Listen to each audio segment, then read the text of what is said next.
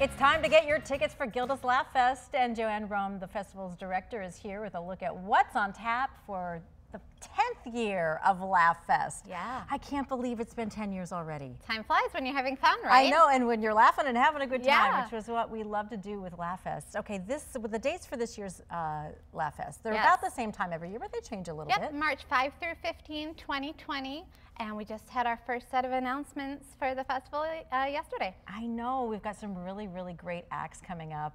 What are the ones that you're the most excited about from the ones that you've announced so far? Oh, goodness. Well, Jim Gaffigan, having him back, you know, which we announced previously, is a huge one, selling super well. People are really excited to have him back in the West Michigan community. I'm really excited about Adam Caton Holland. That's a comic that not everybody would know the name of.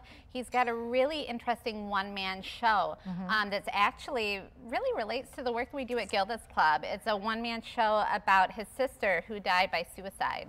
And you think about that and you think, oh, that doesn't seem funny. But it's this really poignant, funny, dark, light. I mean, it really embraces the full range of emotions that somebody experiences when they're dealing with something tough in life. It's going to be a really unique show, and I encourage people to see it. I think that's one of the things that I enjoy the most about LaughFest is that in addition to having some of these amazing comedians come in and giving us a really great laugh, which we know is good for our health, Right. You also really do stick to what Gilda's Club does and have performers that come in and touch on the subjects of grief and loss and support that you can give. And so it's really about bringing those two together. They're so closely tied together, you know. I mean, you think about comedy and tragedy, you know, going back to the Greeks.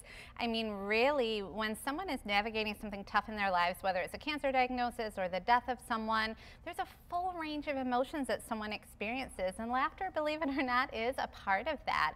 So we're not putting a smile face on pain and covering it up. We're just embracing the full range of emotions that we all experience in our lives. Yeah, and you always have some opportunities for kids, for kids too, to be able to have fun. I think the kids joke off is one of my favorites. Yeah, it's like a hidden gem at the festival to see those kids get up there. Some of them you have to like wrangle off the stage because they've got a whole slew of jokes that they want to tell. Right. We have some great local talent that work with us to host those shows and are amazing with the kids. It's just a fun opportunity for families. Yeah, and I mean, 150 free and ticketed events. It's a lot to take advantage during that time of LaughFest. 10 days, something for everybody. In fact, we like to kind of challenge people. If you can't find something in this lineup that you like, whether it's a ticketed event, a free event, something maybe in the laughter RX like we talked about, that more serious behind the funny, you'd be hard pressed. I mean, we all laugh. That's a common emotion we all experience, but we all laugh at different things. So we try and have something for everybody. Right, and you also try to embrace local comedy and letting people try their own talents at being funny. We sure do. Yeah, we have showcase applications open right now for people that are either seasoned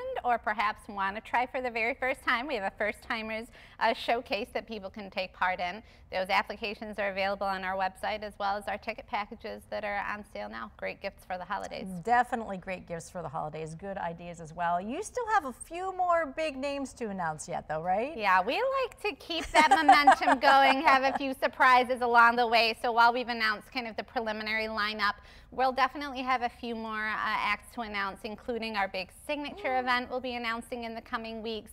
That's our big gala that happens in the middle of the festival. So lots of fun to come. Stay tuned. All right, yes, I know. You love to tease us just a little bit. Okay, and of course you can find more information on LaughFest, tickets, packages, great gift ideas for the holidays, all of that on 13onyourside.com.